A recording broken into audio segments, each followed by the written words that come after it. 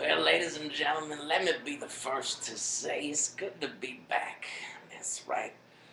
Old Mojo Johnson went on a bit of hiatus. Oh, no big deal or nothing. I just realized to myself I'm putting so many videos out there.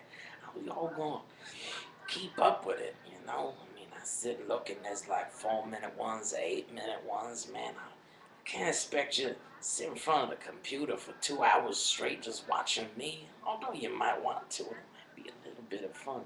I mean, I got a pretty face and all. Here, let me show you. Just prove it. That's right, that's my pretty face.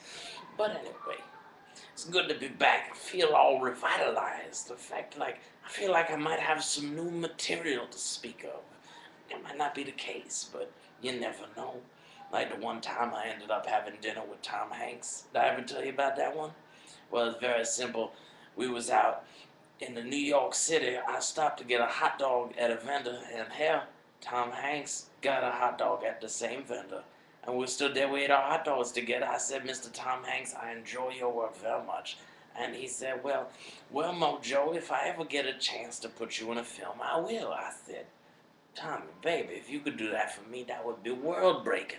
That would be world changing. It never happened, but it's okay. It's the thought that counts. So, Tommy, you still out there? You remember old Mojo? Give me a call, baby. You won't put me as a homeless man in one of your films.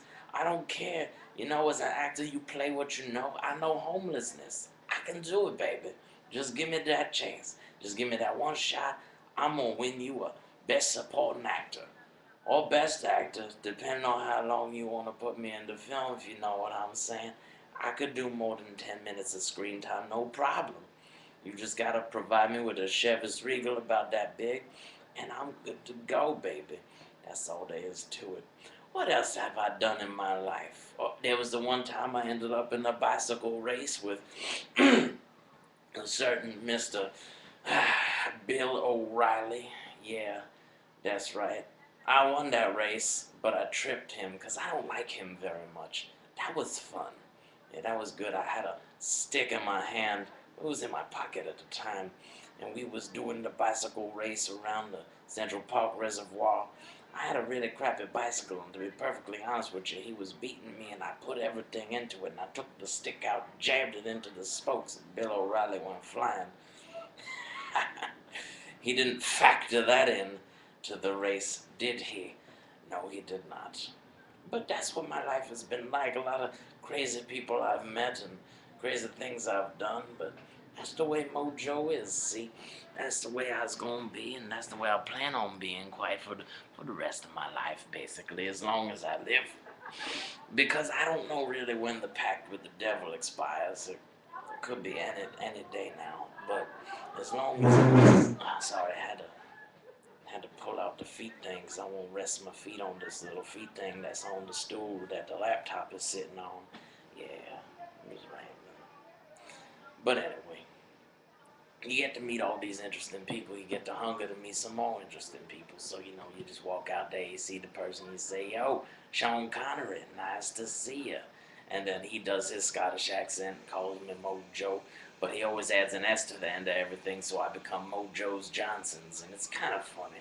But that's cool. Sean Connery's a good man. He's very tall, surprised me.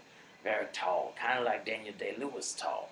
They's both about the same height, I guess. They're both an equal amount of greatness to them.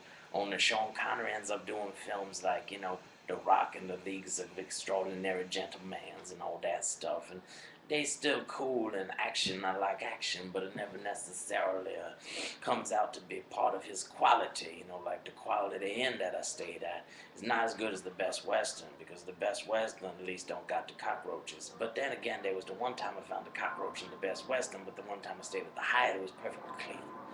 I haven't been in a hotel in years, however, because I'm homeless now and I don't got the money to stay in a hotel. But that's cool, you know. The last time I was at a good hotel party was with Lou Reed and Andy Warhol. That was really good. A lot of cocaine, a lot of heroin. Maybe not the best night health-wise for Mojo Johnson, but it was still a fun night. And there you go. In essence, that was the history of Mojo Johnson.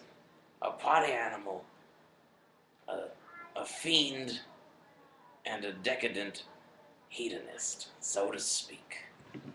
Anyway, ladies and gentlemen, I wish you all a fine day. And I'll see you in a little while, you know. I don't know how long it's gonna be. Could be a little bit, couple minutes, maybe, couple days. But I'm gonna keep checking in on y'all. I hope you keep checking in on me. Catch you later.